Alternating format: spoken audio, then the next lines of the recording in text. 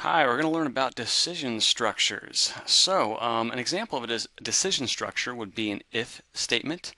If then else. If something happens, do this. Else, do this other thing. Another example of a decision structure would be a loop. To review an if statement, we're going to use Alice. So I'm going to open up Alice here, and the first thing I'm going to do is I'm going to add an object. So I'm going to add my good old friend the bunny. I'm going to add an object to our world. Here we are. Here's the bunny. And I'm going to click done here. And I'm going to move this down. And let's bring it forward a little. So we have our bunny here in the world. And the next thing I'm going to do is I'm going to create a variable. So I'm going to go to create new variable. I'm going to call my variable int number. And click OK here. So now I've got int number. I'm going to drag int number into my world. I'm just going to give it a temporary value of 1. And now I'm going to click on the world up here.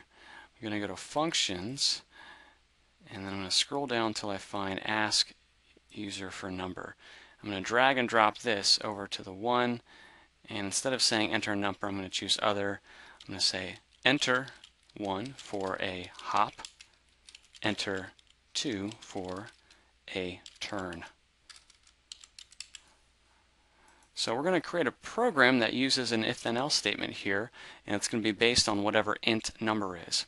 Next thing I'm going to do is I'm going to drag this if-then-else statement into the program here. I'm just going to choose true for now. So I'm going to drag int number into this right here. So if int number equals 1, then I want it to do this stuff. Else, I want it to do this stuff. So if they press 1, I want the bunny to hop. So I'm going to click on bunny here, and I'm going to go to the bunny's methods. I'm going to say bunny move up half meter. I'm going to change the duration to 0.25 seconds because I want the bunny to move pretty fast. I'm going to move this method in here. I'm going to say bunny move down half meter. This is going to give us the appearance that our bunny is jumping up and down. So I've written this part of the code. If the user enters 1, the bunny is going to jump up and down.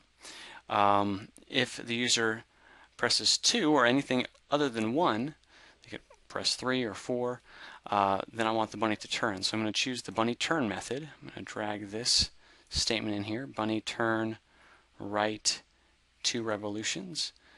And I want that to happen rather quickly. And I'm going to make them turn back the other way, because why not? Bunny turn left 2 revolutions. And I want that to happen 0.25 seconds. So now I've got my code here, and if I want to add a comment, I can put a comment right here.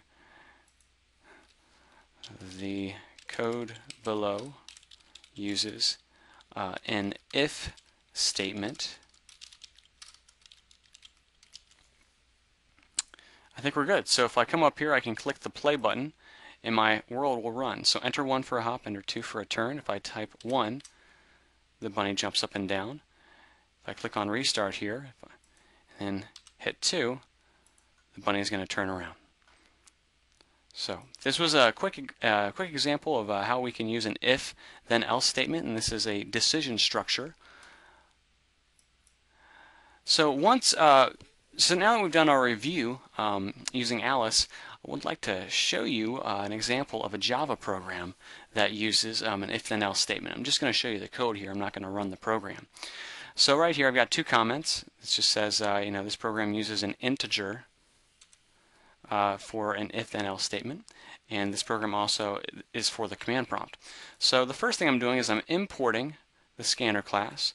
Right here I've got my class declaration. Inside this I've got my method declaration. The first thing I do within my main method is I declare the variables. I'm declaring a variable called int number. The second thing I'm doing is I'm creating a scanner object to read the input. So the scanner object's name is keyboard. The next thing I'm going to do, there we go, is I'm going to display my name. So I'm printing it to the screen with this command, and then I want a blank line in between this command and the next question. So here I'm going to ask the user a question. I'm saying, will you go outside today? Enter 1 for yes or 2 for no.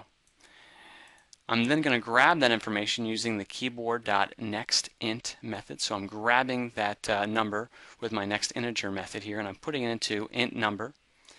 And then I'm going to use this if then else statement. So here's an example of an if then else statement in Java. If int number equals 1, and notice I've got parentheses around this statement, and I'm saying whenever I use the equals sign, I have to use 2 equal signs because this is the syntax that you have to use. So if int number equals 1, then print to the screen, what a wonderful day. Else, print, seriously, get a life. So this right here is a basic, just a very simple example of an if then else statement in Java. So that's it today. We're just beginning our journey to learn about decision structures. Hope this was helpful, and we'll catch you next time.